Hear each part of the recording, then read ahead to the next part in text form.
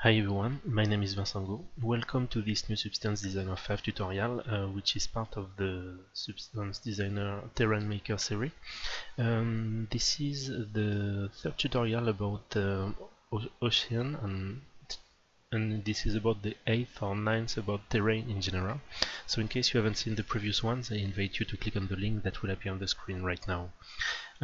So during the previous videos, what we have done is create a terrain painter that allows to make mountains like this one, driven by just a simple SVG map. It could be whatever map, but we use an SVG map here.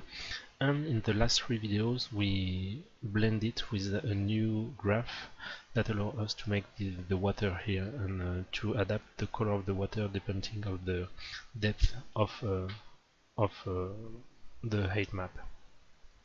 For this new tutorial we are going to spend some time a bit in Substance Designer, but also into Unity, because the tutorial is about how to prepare and export all this work and to use it inside Unity. So let's start. So before we have to prepare all what we have done here. So in order to start, what we are going to do is to think about what we want to export inside Unity. What do we need? So let's look at the output we have. We have the height that we are definitely going to use, the diffuse of course, the normal map we will use it, and specular map will be useful as well. So with these four maps it should be enough. What we want to do as well is to offer the possibility to the artist to change the map inside Unity. So instead of having the SVG map here, what we are going to do is to create a grayscale input that we are going to plug here.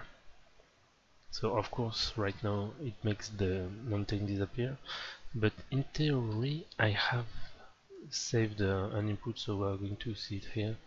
Give me 2 seconds. Yeah, here for example I made a small map which is exactly actually the SVG. I'm going to put it in resource, I link it, so we have it here. It's called mountain guide, and just so we can see right now what we're doing, I'm replugging it. So right now it's really the input, and I just create a link between the bitmap. So we have our input, we have our output. What we want to check is to make sure that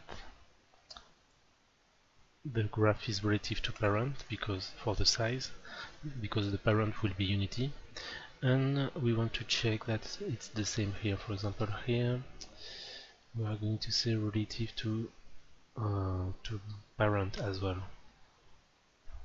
As you can see, it doesn't seem to do anything, so it's because we will have to go inside the graph of the mountain to make sure that it's also the case. So let's put it to relative to parent, and it should be way better. 256. I'm just checking there is no maps that would change that. Let's see at the end. So if we go back now, we see that the size has changed. This way you are making sure that it's really Unity that will control the size, and you didn't set any of the nodes to be really absolute, for example. So it seems to be fine. So right now what we're going to check also is to check the name, because right now you see it's output. This one is good, this one is good, this one I'm going to call it height. And label as well, there is a label already here, and this one specular. So these one are good. Another thing we want to make sure is to see which we want to expose some parameters. So for example, for the water we already have some interesting stuff. We are going to place them in a group that we call water, so it will be easier for the user to work with it. So water water and water. It's always good to spend a bit of time making your interface as clear as possible. So for the user, you will save the time you will lose doing that. You will save it, avoiding all the artists to ask how it works, where is it, etc. So for clarity, it's better. So right now we have exposed some control for the water, and we want to do the same for the mountains, because as you see, you have the snow level and the snow intensity that we would like to expose as well. So what you can do is right click here and you say expose parameters, and I'm going to put a prefix here, snow underscore, and I'm going to expose these two stuff. Here you see there is a redundancy. I'm going to fix it later. So and you see I can put a group. I never tried, so snow took. Let's try. So if we look here, we already have the group created for us, so really handy. And here we have the snow. Actually, we could have put directly there. Good to know. Okay, and here snow. So basically, you can put the input name for the group, and it will be used as prefix as well, which is really handy. Okay, so let's look at that. So now that's what we will have inside Unity. So I think the last thing we want to make sure is, as you see here, we have a lot of working graph, but we don't want the user to get all of them. So what you can do is when you click on them and you look in the attributes, you look at output computation, and you want to make sure that just the Ocean tutorial is to yes. So this one is yes. In theory I made them already, so yes, no. Perfect.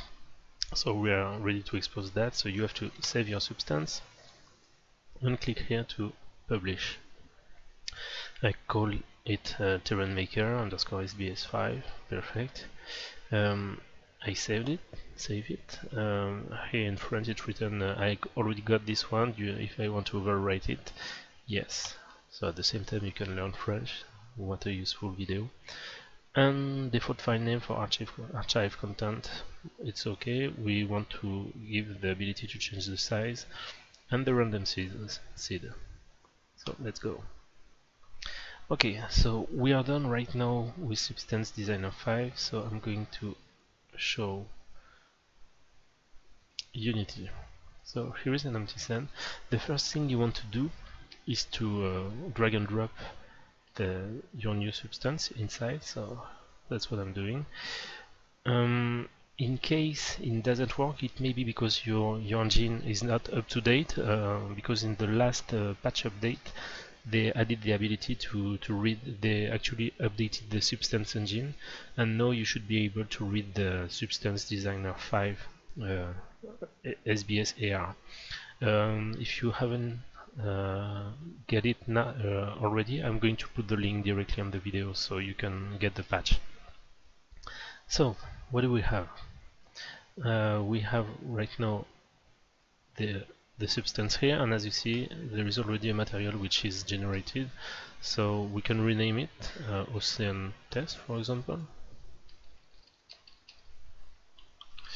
And in this particular case I made a specific shader because it was easier to display what we want to do. The only thing is this shader is made with Shader Forge, which is a super cool tool inside Unity that allows you to make shaders in a nodal way, like this, in the same graphical way than you do substances. This is extremely powerful, and I really like that. But the only problem that I have right now is that you cannot directly use a shader made with Shader Forge with a substance, but there is a trick that I'm going to show you.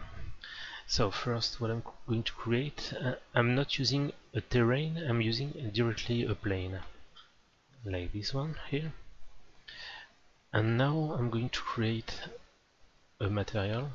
First, I'm going to show you something. Here I can drag and drop the terrain, the material, sorry. And as you see right now, you just have the water, but here you have all the attributes of your material. So what we're going to do is to place our input here. So I'm going to drag and drop the mountain guide as well. I'm going to drag it and drop it here just for so I know where it is. And now, okay, I will lock the material. And now if I drag and drop the terrain here, you will see that the terrain will be generated. But as you can see, there is no really height value. It doesn't deform the mesh right now. That's why I created a new material, a new shader. So what I'm going to do is first create a new material. This one maybe, yes, terrain test seems to be good. Let me check. Yes, VG8 my test, VG for Vincent Go, it's me. So what I'm going to do now is to drag, what you can do is actually from the substance material you can drag and drop the texture directly here. So here, let's make it right. So here I have the height. The diffuse should be here. The height map is here. I need a normal map, and this one should be the specular. For some reason I didn't expose the specular. Okay, anyway, so here you see that the render is a bit crappy. Don't worry, it comes from the software I use to capture the screen. In Unity in general you see it extremely well. But okay, so it works. I would have liked to put the specular as well. I don't know why it's not here. Let me check here. If I go to the material, okay, it's locked, sorry. So if I go here, okay, maybe because the specular should be in one of them. So what I'm going to do is I'm going to cheat for this one. I will put generate all outputs, and now I have all the map here. So as you see, this is the one I'm interested. So I go back to my material and I'm going to drag and drop this. And this material, as you see, is a special one that I made because I didn't want to prepare a mesh for this course because it's not the course. So what I did is actually this shader is using dynamic tessellation, meaning that depending on the distance you can set up the resolution of the mesh. To explain, I didn't explain it really well, but basically the closer the mesh is from the camera, and the more tessellated it will be, the more subdivided. I have control on that. I can, as you see, I can change it, so it's really handy. This is something that won't be handled by mobile, for example, because it's not powerful enough. But if you have a good PC, or I would say even on the last console, the PS4, Xbox One, it should be handled. And the cool thing is actually you can really play with these parameters. So basically, if you need more resource, you can diminish that. So you have way more control than redoing your mesh for every iteration. It's a really easy way to iterate. So basically, basically that's it for this video. So I'm going to prepare the shader and share it with you, maybe today or tomorrow. Meanwhile, you can already try to do it with a regular shader. The only thing that will be missing is the height, maybe.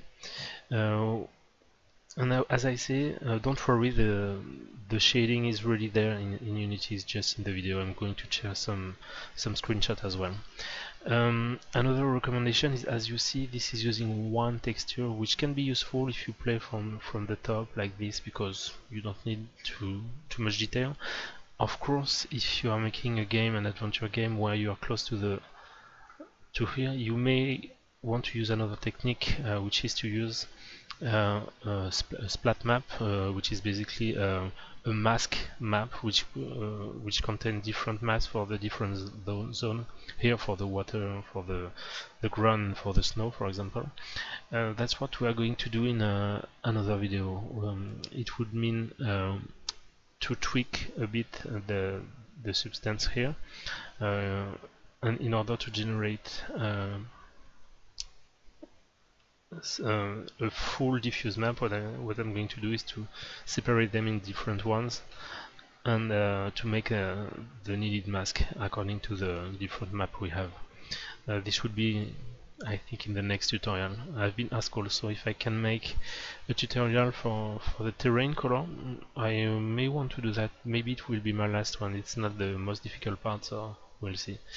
Anyway, that's it for this video. So I'm going to put it like this because it's cooler. I hope it will be useful for most of you. If you have any question, of course, you can put them in the comments. If you like this video, don't hesitate to reshare it with friends and with anyone who you think could be interested. So thank you very much and have a great day.